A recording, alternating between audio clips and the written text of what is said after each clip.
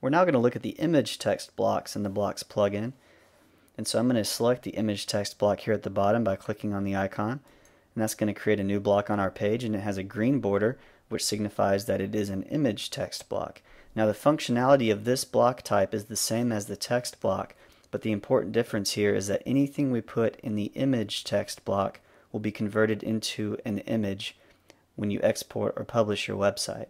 And so we are able to style our text in an image text block with any font we want, and it will look correct on all browsers and on all computers regardless of what fonts are installed, because it's not using those fonts, it's using an image.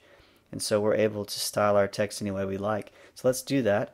I'm going to click into the block and add some text.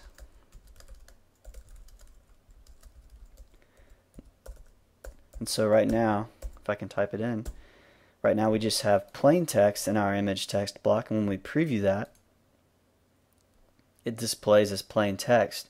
But when I try to highlight the text, I get this behavior, and this is indicative of an image. When you have an image, you can click and drag it around, and it is all together as one image. And so we see the blue box here that is defining the borders of our image text block, and then of course we have the text itself that we've added. And so it's converting it or previewing it as an image in the preview mode here in RapidWeaver. Well, let's style this, because there's no point in having plain text in an image text block. So I'm going to drag this out a bit so we can make it larger, and I'm going to highlight my text. I'm going to go down to the fonts panel, open that up, and I'm going to choose a font that is surely not going to be on all computers. So let's choose this one, Eccentric, and let's make it large. Let's do 48 pixels there. I'll close that out and drag it to make it all fit, and I'll just add some color for the heck of it. So let's do this blue. Now when I preview, we get our image, and you can see that it is an image, and it's resized because of my text block, and now the blue box is larger in width. And so we have our font here correctly previewing, and it will do that in all browsers on all computers. Let's go back and look at a few other ways we can style this. I'll select my text again, go back into the fonts panel, and up here at the top we see an option for adding a shadow. And so I can click text shadow, and that adds a shadow here, and we can start to see it here in edit mode, and I can adjust that with these sliders. I can make the shadow behind it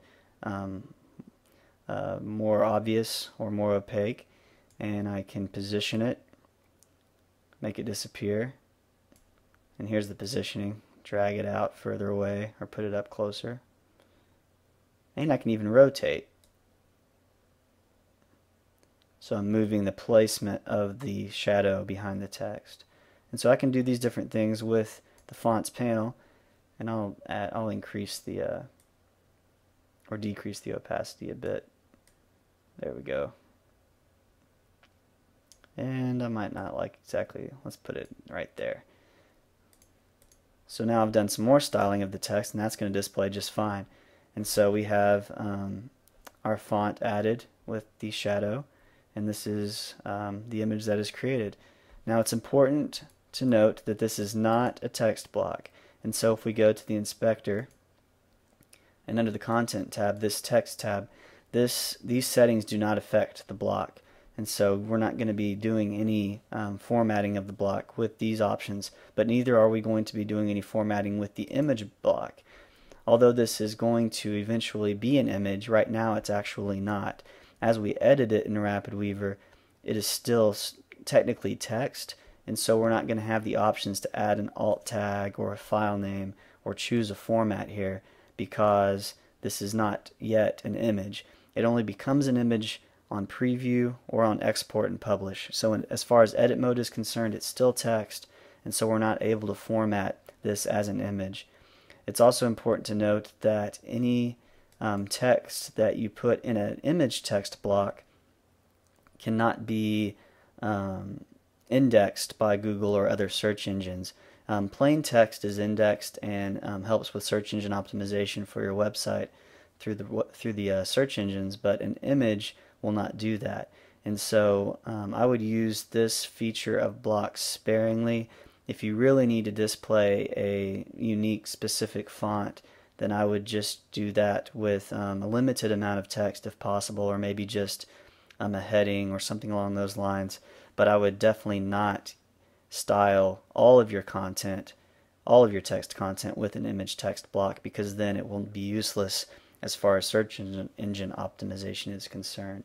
And images can be optimized with alt tags, but like I said, this is not yet an image, and so we cannot define an alt tag for this block.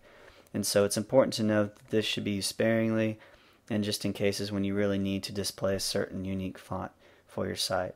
But otherwise, you're able to add as many of these blocks as you would like to each page. You can use different fonts for each and different sizes and styles, and so it's really unlimited in terms of what you can do.